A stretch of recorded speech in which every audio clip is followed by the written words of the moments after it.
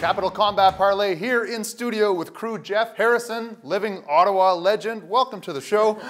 Hello, sir. How are you? Well, I'm great. We're really glad you're here. Let's get right to it. You are opening a new gym. Tell us about it.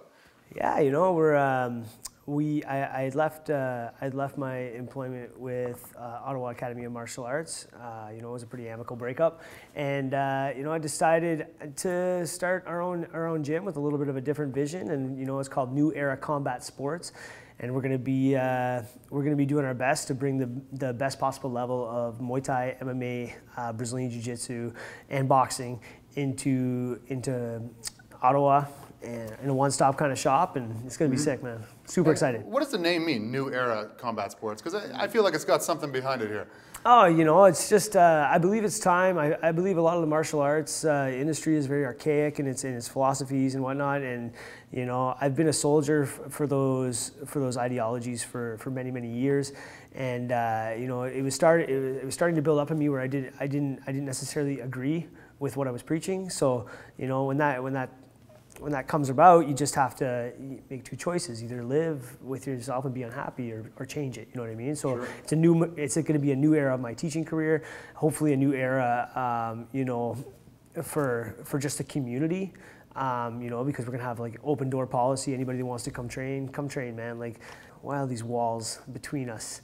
You know what I mean? So basically, we're just gonna look to provide the best possible training.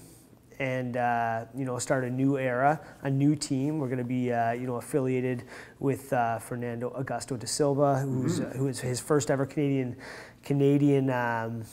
affiliate, and it's just a new era, man. And you know, I've always wanted to do things where with Muay Thai, with this, with that, where you know, sometimes I just feel like I hit my ceiling a little bit, and I'm super excited to be in complete creative control and just kind of be the boss, man. Time to be a boss. What do you get personally out of coaching and training athletes? You've been involved in this sport for almost 2 decades now, yeah? Yeah. Well, what do you get out of it? What does it mean for you? You know, for myself, I had some fights, and I won some. You had a lot of fights. I have a lot of fights, yeah. I had a lot of experience. You know, I had some professional MMA experience. I was kind of a journeyman. You know, I won some belts in Muay Thai, and you know, I tried to always bring great honor to my lineage and to my instructors. But you know, it's just, when you work with someone, coaching's different. Coaching's so special to me because it's almost like convincing someone who maybe doesn't think that they can, you know what I mean? So if you can get in somebody's head and share your passion with them and start making them believe in themselves, then you know, that's a very, very powerful thing. Because if you make one person believe in themselves, and maybe they're going to pass it on, then maybe they're going to pass it on. And you know, over the years, I've had, you know, probably over 1,000 students. I don't even know how many students I've had. I've had a lot of students at a bunch of different places, and you know, it's just such a rewarding thing to see someone, you know, oh, I'm nervous about this fight. I'm nervous about this fight. Then all of a sudden they win. And then all of a sudden, that transcends into other areas of their life. Oh, I'm nervous about this job interview. There's no reason to be nervous. You know, it's not. He's not going to try and punch you. You know what I mean? Oh, I don't know if I should. I've literally had situations like, oh, I don't know if I should apply to medical school. Okay, I'm going to do that. Bam. Nail. You know, like, man, like. So you're almost like a life coach in a sense. There's aspects of coaching. That, a psychologist, a number of different things. Yeah. There's no credentials or accreditation to my. You don't have the life coach badge on the wall, you know, coaching, but yeah, you know, through the power of pugilism and through the power of combat sports, I believe we can change people and change the world one person at a time, man. Bam, bam, bam. I think that's my mission statement, man. You know, you'll be handling the Muay Thai at your gym. You have someone coming in for Professor Pete for Brazilian Jiu-Jitsu. Is that correct? Yeah. Tell us about that. He kind of asked me where I went because he heard that I had left, and I said, yeah, you know, I'm thinking of doing this thing, so let's do it. You know, and like, it's better than, you know, I didn't know what I was gonna do until, like, it's perfect, man. Because the first time I came up to Ottawa was to train for my professional MMA debut in 2007. And, you know, Pete was the guy that actually spent the most time with me. You know, between him and Nick, they really, like, Nick helped me with my takedowns. Pete was just crushing me. He was he built a relationship. He was this 15-year-old kid that just, like, murdered me. And I thought I was a tough guy. Oh, Muay Thai champion. Oh.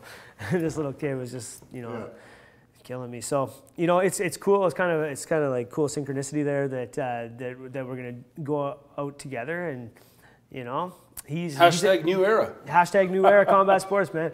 And you know, he's a Pat Kulikin black belt, and yeah, I think he was Pat's second black belt, and he's really got a lot of skills, and you know, all the credit to the UAMA guys for producing him. When do you think this gym's going to open? Do you have a hard date yet? You know, we're looking at we're gonna make it nice. It's gonna be more than a gym. It's gonna be a boutique. You're taking the time.